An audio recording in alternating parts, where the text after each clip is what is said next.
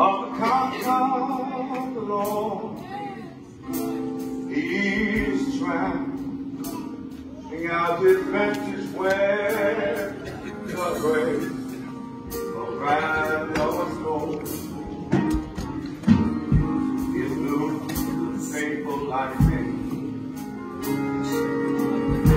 of his temple soul is true, is marching on.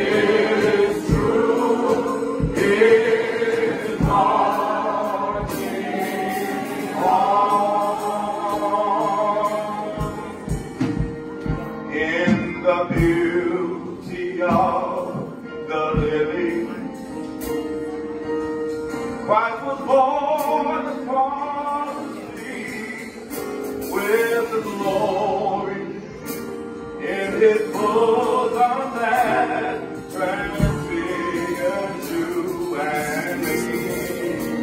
And as he died to make men holy, let us live so we can be free. While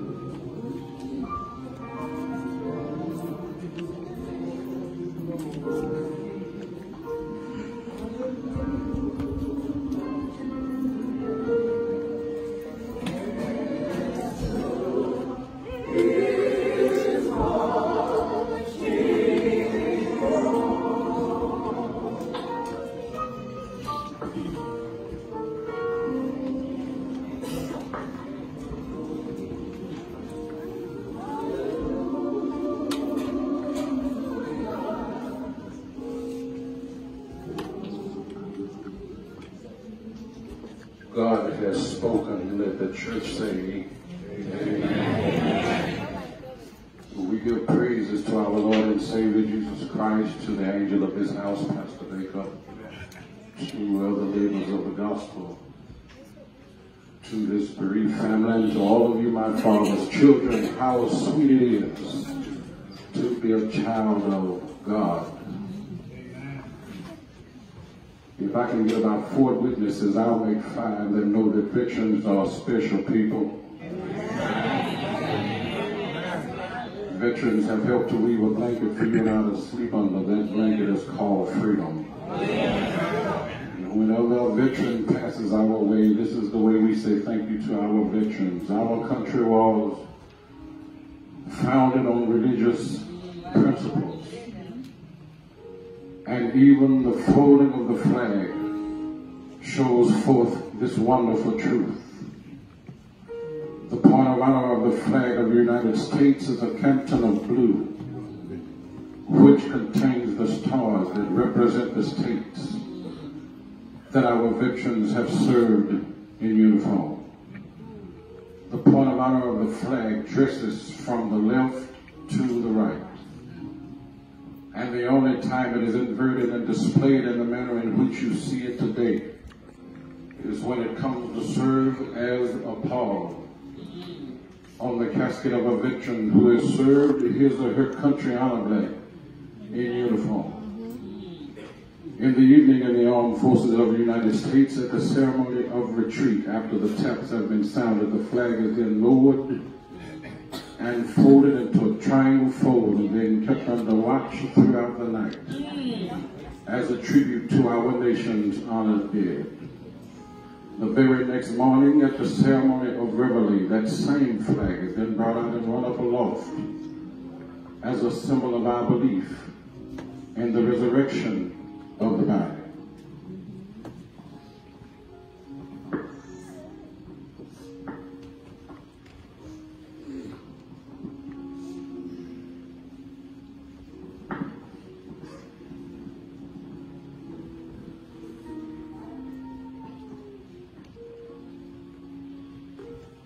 The first fold of our flag is a symbol of life.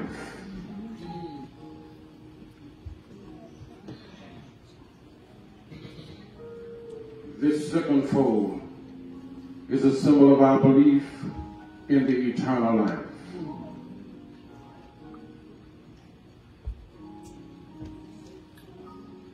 And this fold we make is in honor and remembrance of this veteran of whom we are commemorating today. For he too have given a portion of his life for the defense of our country and our flag.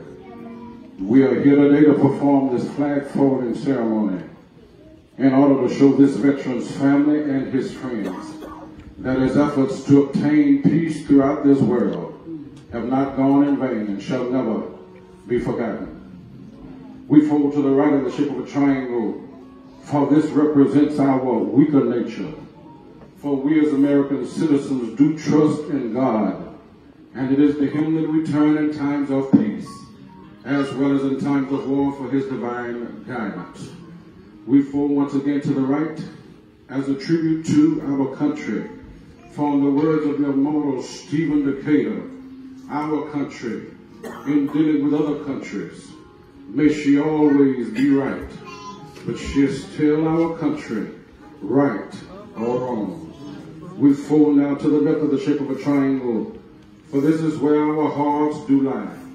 It's with our hearts that we pledge allegiance to the flag of the United States of America and to the republic for which it stands, one nation under God, indivisible with liberty and justice for all.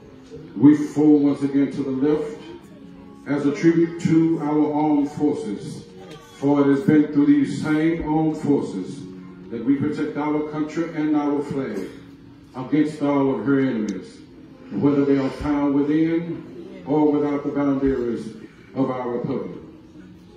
We fold out to the right of the shape of a triangle as a tribute to the one who have entered into the valley of the shadow of death, that we might see the light of day.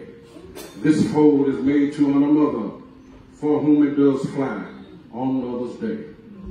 We fold once again to the right as a tribute to our womanhood, for it has been through faith, love, loyalty, and devotion that the characters of the men that have made this country great have been molded. We fold now to the left of the shape of a triangle as a tribute to Father, for he too have given of his sons for the defense of our country since she was first born.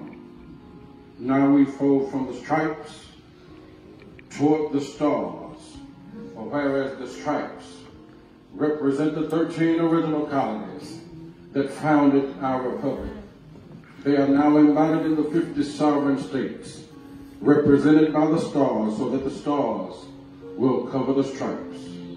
We fold now to the right of the shape of a triangle, for in the eyes of a Hebrew citizen, this represents the lower portion of the seal of King David and King Solomon, and glorifies in their eyes the God of Abraham, the God of Isaac, and the God of Jacob. We fold now finally to the right, for in the eyes of a Christian citizen, this represents an emblem of eternity, and glorifies in their eyes God the Father, God the Son, and God the Holy Ghost. After the flag has been folded, the stars are uppermost, ever reminding us of our national motto, in God we do trust. Yeah.